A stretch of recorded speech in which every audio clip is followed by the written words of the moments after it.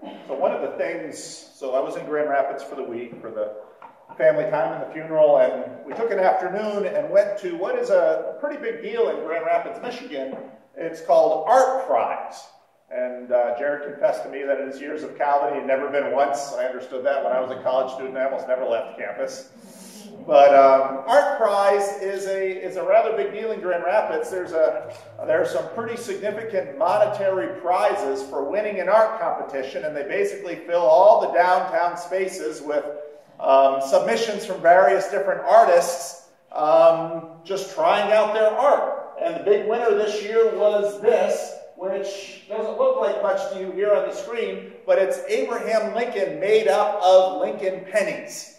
So if you get close, every one of those is a Lincoln penny. You know, sometimes the pennies are dark and sometimes they're shiny. And so this artist went through and duplicated this very famous picture of Abraham Lincoln, all in Lincoln pennies. And I think that artist won something like $250,000 for this piece of art. Now, art's a funny thing because, of course, with a big art competition like this, artists are creative people. And creative people do a lot of creative things. And so this thing was a box with paper on it, and you were given an opportunity. A lot of the art things were pretty creative. One guy was a poet, and you'd walk in and you'd give him any word, and he would write a little poem for you. And he wrote a few 100,000 poems because the line was out the door. And the guy he wrote it on pages he'd tear out of the dictionary. And so you see all this stuff, and this one was, they're going to send this box to, I don't remember exactly where, like Sudan or someplace like that, and it would be shelter for someone. And I kind of thought, I don't know if they really care about all these signatures that are on it or how they'll even interpret that in the Sudan, but here it is. Now, one of the funny things about art is, I also listened to a talk Richard Mao gave recently, and he was recollecting, Richard Mao used to teach philosophy at Calvin College with Nick Waltersdorf, who also used to teach philosophy at Calvin College. And Richard Mao's wife is into art, and he'd go with her to art shows sometimes, and he'd see things like that box, and he'd just be like, what's this about? And once he saw a guy who had a big piece of plywood, and he covered it with Elmer's glue, and he would take old cellos, and he would smash the old cellos onto the glued plywood and sell those for $1,500. And Richard Mao looked at that and thought, is this art? And Nick Waltersdorf, who was doing a lot of work in aesthetics at the time, said, well, you have to kind of understand that basically that's the question, that people are trying out different things. And then he smashes the cello onto the plywood and he puts it on the wall and he says, is this art? And we all as a people look at it and say, well, some will say yes and some will say no. And just over time, we kind of get a sense of it. And Mao was making the point, he said, you know, this basically is called deconstructionism. And he said, right now, in our culture, we are doing this with all kinds of things. In fact, we're deconstructing a lot of things as a culture, and we've been doing it over a long time. And Mao made the point that if you'd say deconstruction in a conservative church setting, people would get upset, but he was making the point that actually churches have been doing this too. People have been asking questions. Would you call this art? Would you call this a family? Would you call this a marriage? Would you call this a worship space? Would you call this a hymn? Would you call this a church? Would you call this Christianity? And you kind of, cultures do this when they come often into new spaces and new unexplored territories, and they don't know quite what to do. And so people tend to have two reflexes that they use, and use it pretty consistently, and often at the same time. One is to reach for something new, and the other is to reach for something old. And you find this all the time. Because on one hand, if there's something new in the grocery store, they say, look, it's new. But at the same time, everybody wants to eat, well, I want to eat a paleo diet. It's like, I want to eat what the cavemen ate. And so then I'm tempted to ask, because I'm a cynic like this sometimes, well, do you want to live like the caveman lived? No, I don't want to live in a cave. I want my air conditioning and my sofa and my bed and my electricity. Well, then why do you want to eat what the caveman ate? Well, and this just illustrates the kind of weird place we're in as a culture. We don't always quite know what to do. I don't know if I put this in. See if you can click on that, Raj. This is one of my favorite YouTubes. Go ahead, click on it, Raj. It's short. Medical architects say buildings treated with DDT remain effective against mosquitoes for about 3 months. The applicant is person not very impressed. Some are afraid that the DDT will poison them, while others suspect some sort of witchcraft.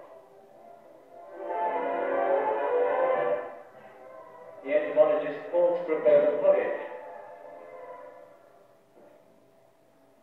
This is spray solution in full view of the audience.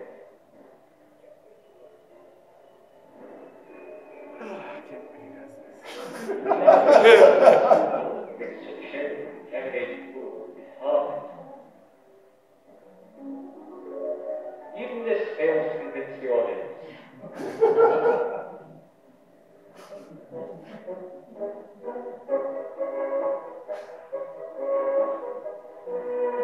Alan Kipcoy is the chief spokesman.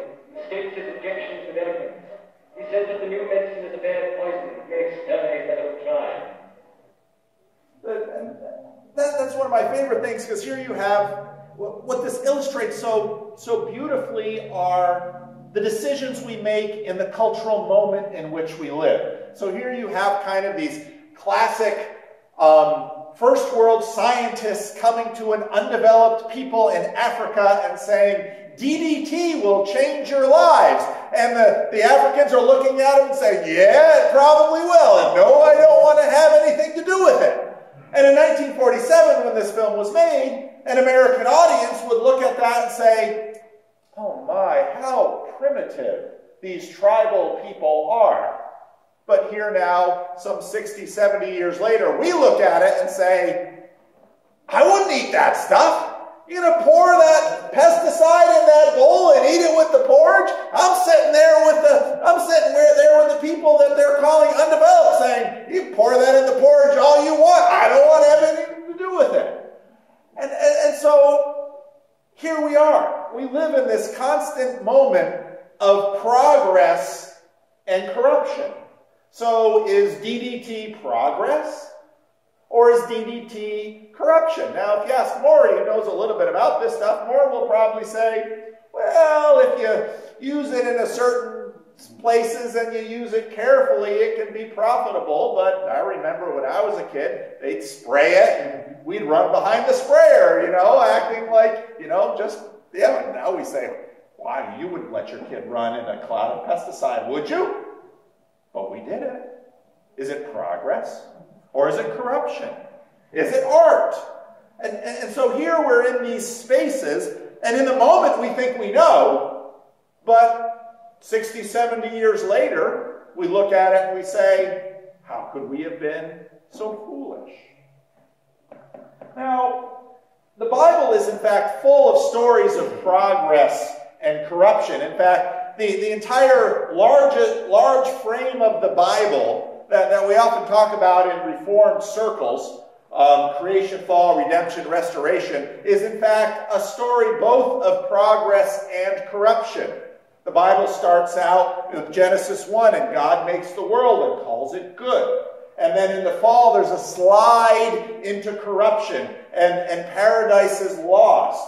And then Jesus comes and there's redemption. And redemption is both it's a good thing, but it's a costly thing. And those things come together, that corruption and loss can't simply be undone with good feelings, that somewhere something needs to pay, someone needs to pay. And then the end of the story is, you get to the end of the Bible, at the end of the book of Revelation, there's a new heavens and a new earth, and there's no more crying, and there's no more darkness, and there's no more sea. And we say, well, why isn't there any more sea? Well, the sea is an image of chaos. And so you have this meta story about good creation, fall, redemption, restoration. But within the Bible, there's all these little cycles as well. And we've been in the book of 1 Kings. And in the book of 1 Kings, there are these cycles too, because the book begins with Solomon. And this is kind of Israel at its pinnacle. And then what we're watching through the whole book of Kings is Israel sliding down. And the authors invite us to ask questions. What is corruption like? And it invites us to ask things about our own lives. Is this a good thing? Is this a bad thing? Is this progress? Is this corruption? And in fact, as we go through there, we're invited to compare. And we've been on Ahab for a number of weeks. And in many ways, if you read the stories of David and Samuel, and you read the stories of Ahab and Kings, you'll notice a lot of similarities. And we'll see them especially this morning. And so, in fact, the Bible is asking us to compare David and Ahab, the southern kingdom, the northern kingdom, Israel at its peak, Israel as it's sliding towards decay. But the slide is kind of like that video, and you're not quite sure, is it progress? Or is it loss? 2 royal cities and 2 temples. The house of the Lord in Jerusalem and the house of Baal in Samaria. The house of Omri. Now Omri was Ahab's father, and we didn't spend any time on Omri. But Omri, there was a military coup where Zimri kind of took over, and then things weren't going well with Zimri, so there's a civil war in the northern kingdom, and Omri, who was also a military leader in the nation, he prevailed and he became king. And if you read history books, you can find Omri because he's mentioned by the Syrians and the Assyrians. Omri, in many ways, made the northern kingdom great again. It was prosperous, it was powerful, things were going well. But if you read about Omri in the Bible, you read nothing but bad things about him. And that then sets up Ahab, who also had a very long reign, who was a very successful king. And many of the Israelites who would read the book of Kings would know that and invite us to say, well, was Ahab progress or was Ahab corruption? Sometime later, there was an incident involving a vineyard belonging to Naboth, the Jezreelite. A Jezreelite is someone who lives in the city of Jezreel, and that's where Naboth lives, and that's where one of Ahab's palace was. Ahab had Samaria, but he also had a palace in Jezreel, and they often did that. She had a winter palace, she had a summer palace, because he didn't have air conditioning. So the vineyard was in Jezreel, close to the palace of Ahab, king of Samaria. Ahab said to Naboth, "Let me have your vineyard to use for a vegetable garden, since it is close to my palace. In exchange, I will give you a better vineyard, or if you prefer, will pay you whatever it's worth."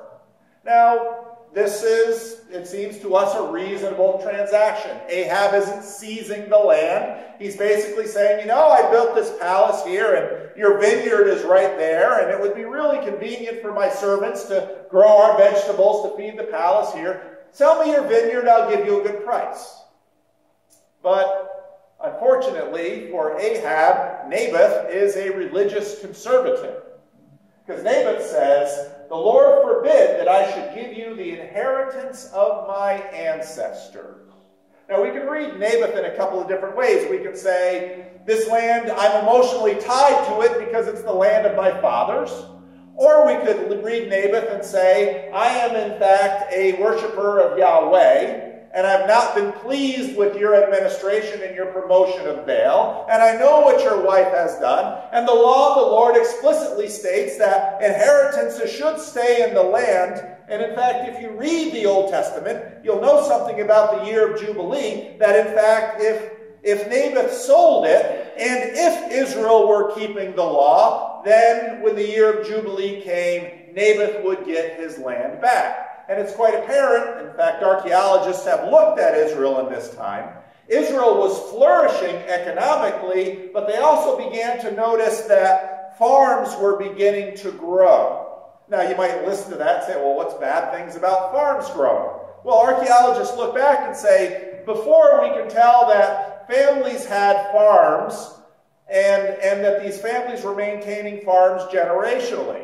What was probably happening was that, in fact, wealthier people were getting wealthier and gobbling up the farms of families, and an agrarian culture that probably meant that fewer and fewer people were owning more and more, which meant that more and more people had less and less, and you began to have generational poverty. So in fact, in this little story, there's a lot going on. So Ahab went home, sullen and angry, because Naboth the Jezreelite had said, I will not give you the inheritance of my ancestors. And we've seen this with Ahab before. Ahab is a potent, powerful, successful king, but in terms of his character, Ahab is something of a child.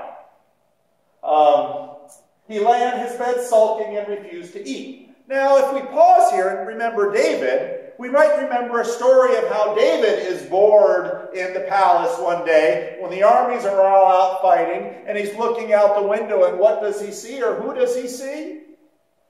Bathsheba. And that then leads into another story. And so think of the story of David and Bathsheba as I read the story of Ahab and Naboth. Now, we're not talking about a woman in this case. We're talking about a field, but the parallels will reveal themselves.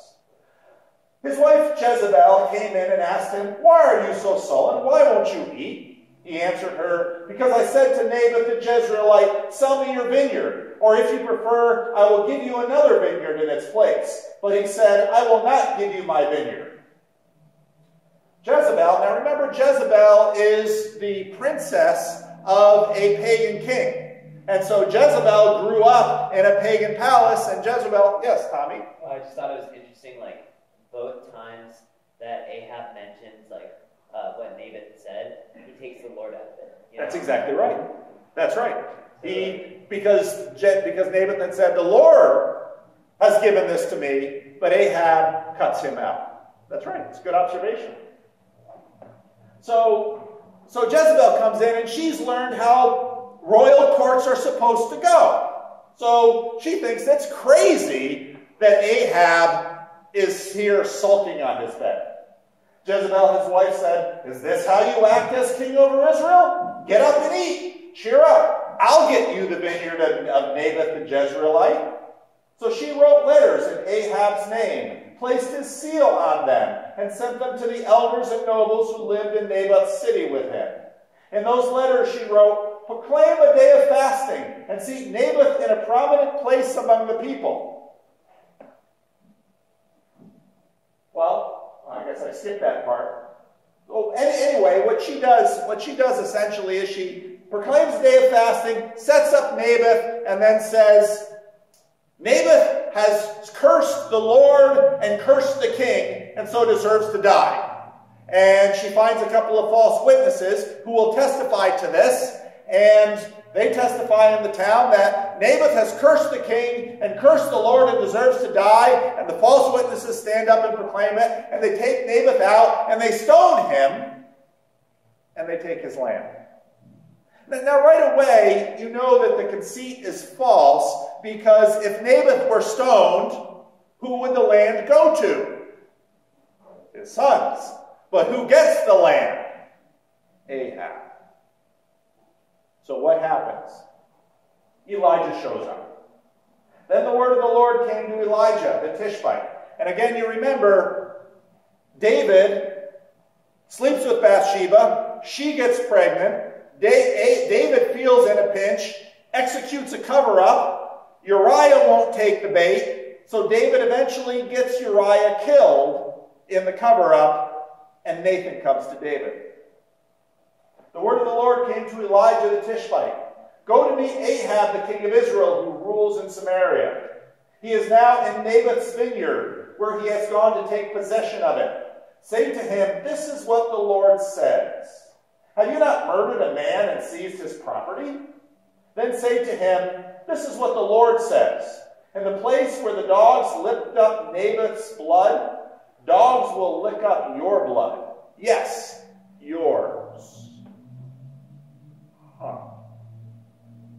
The Lord, in a sense, said, Ahab, the main job you have here is to ensure justice. What happens if you who are to ensure justice yourself undermines it. And as you'll notice from a number of the stories, the Lord basically says to him, you want to see justice?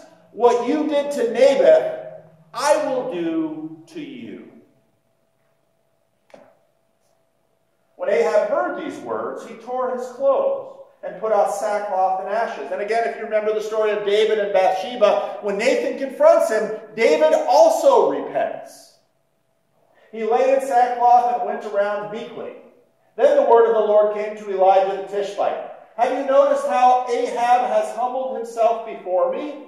Because he has humbled himself, I will not bring this disaster in his day, but will bring it on the house in the days of his son. Now again, this is interesting, and I think the writers ask you the question, how do you feel about this?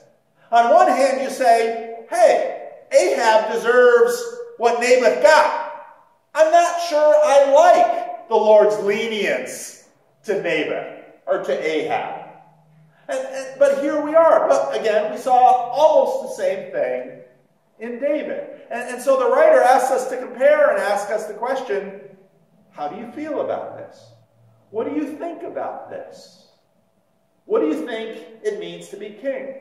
What do you think it means to show mercy? What do you think it means to be God?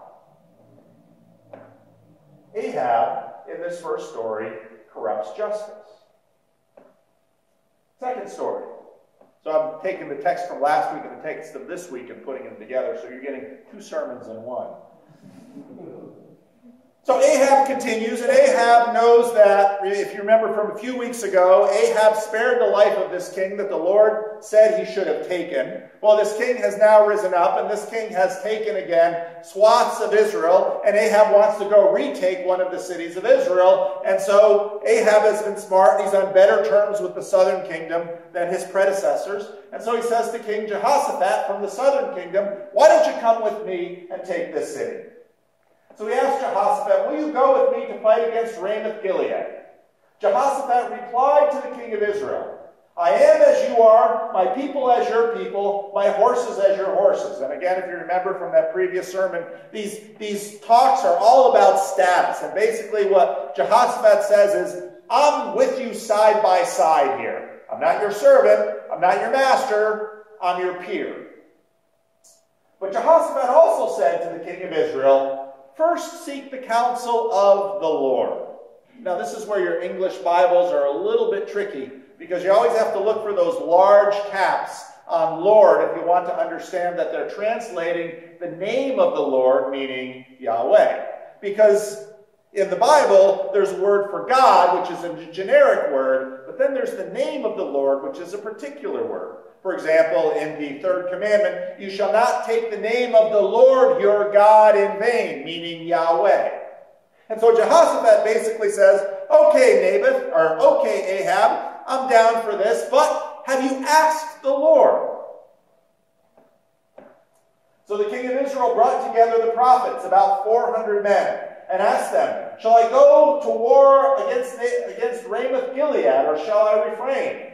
Go, they answered, for the Lord, Adonai, not Yahweh, will give it into the king's hands. But Jehoshaphat asked, is there no longer a prophet of the Lord, Yahweh, here whom we can inquire of?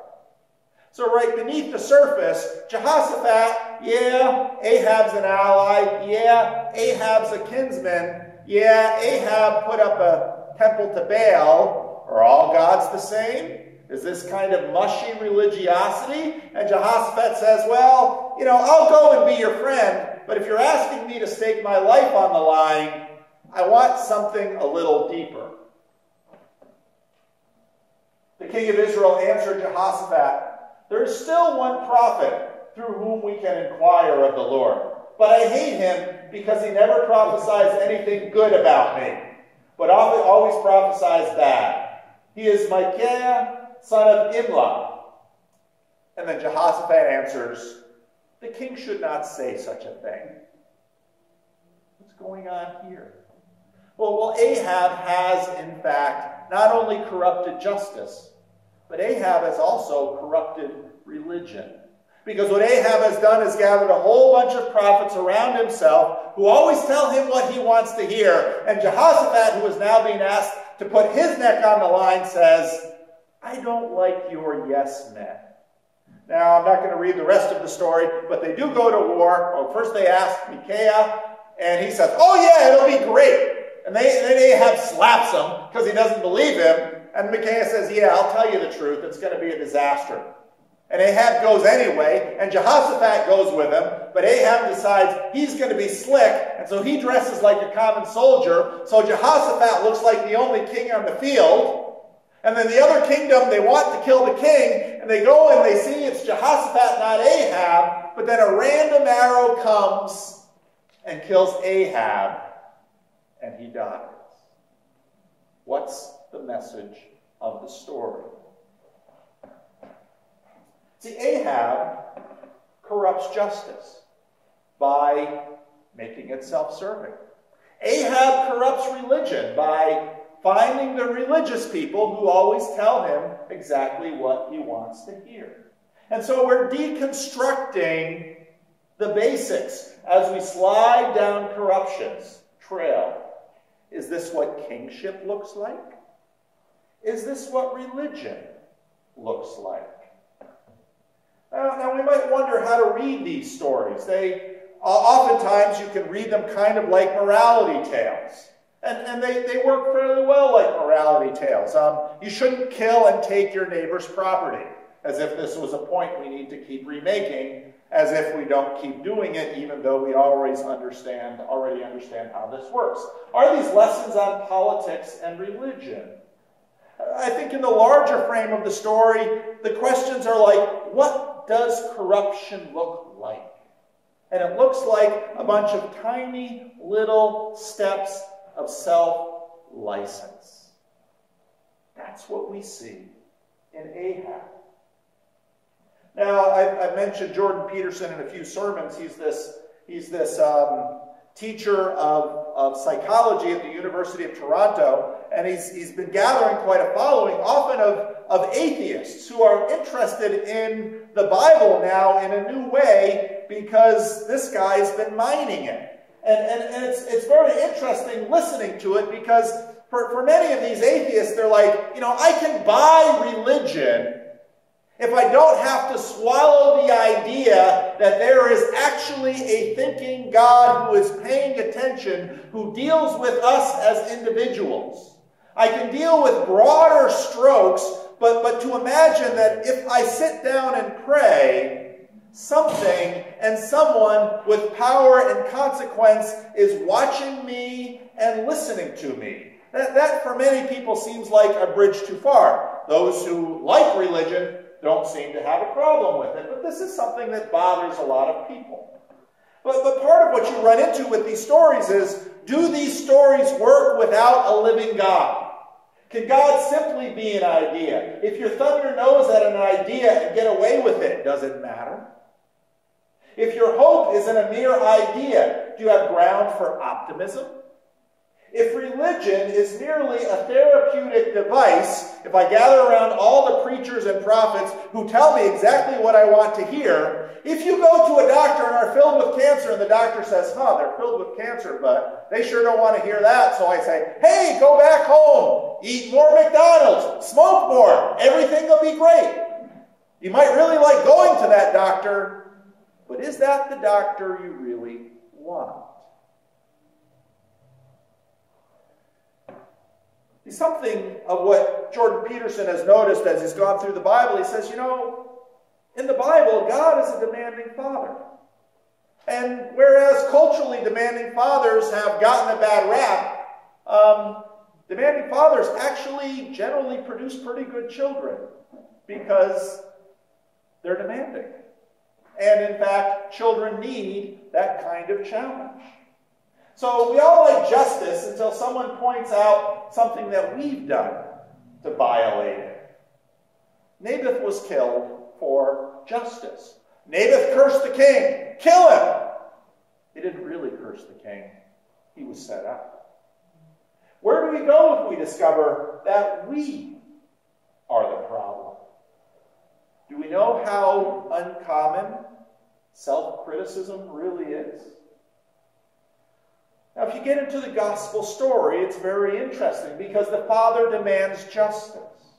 And the brother, who is the son, takes the punishment for his younger siblings, which are us.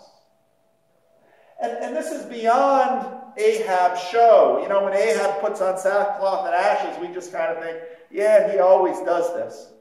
And sometimes when we look at our own lives in our confession, and we see how many times we have to go and confess the same sin again and again, someone could look cynically at us. But at some point, true confession looks like change and repentance and turning. And then we begin to imagine that the power of God through the brother creates enduring change. The power of God coming into our hearts to be like his son, our brother, and to do as he does. So I don't think this time of deconstruction is entirely unhopeful. Because I think when we look at these stories, the stories of Ahab, and we compare them to David, and Ahab and Jehoshaphat, we should ask questions and say, is this what redemption looks like? And we should look at the stories of our lives, and we should look at them, try to stretch them out beyond the time frame of the moment. Just like the DDT salesman to the African chief. Is this what redemption looks like? Is this what forgiveness looks like? What does it take to do justice, even where there seems to be no payoff, including reputation or pride? Probably the bad chieftain would look at the white guy selling the DDT and said, I want to be his friend, so I'm going to agree with everything he says. Whereas the good chieftain would have said, I don't trust that for my people. And even if it might be in my economic interest to side with the colonialist, I will stick with my people. Is it pure religion when it costs and when it seems to not benefit you? When you hang on to God and say, even though things don't seem to be coming out as I want, I won't abandon him and I'll hold him still. Isn't that when we usually start asking questions? Is this real? Is this true? Can I rely on it? Let's pray. Lord, we live in a world of many options. And sometimes we don't know. Is it true? Is it real? Is it art? Am I deluding myself? Are you listening? Can you hear me? Will you save? Lord, help us to understand why the Father demands justice and enforces it. Help us to understand why the Son needs to come and how that expresses the generosity and the mercy that we need because we don't do justice. We fail at justice all the time. Help us, Lord, to look at ourselves. And when the question is asked, what is the problem with the world? To be able to stand up and say, I am the problem with the world. So often my problems start not simply with other people around me, but my problems start with me. And to turn to the Son, who is our brother, and to embrace the redemption he offers, our welfare at his expense, and to receive him, and then to become like him. Hear our prayer. In the name of Jesus, amen. Would you stand?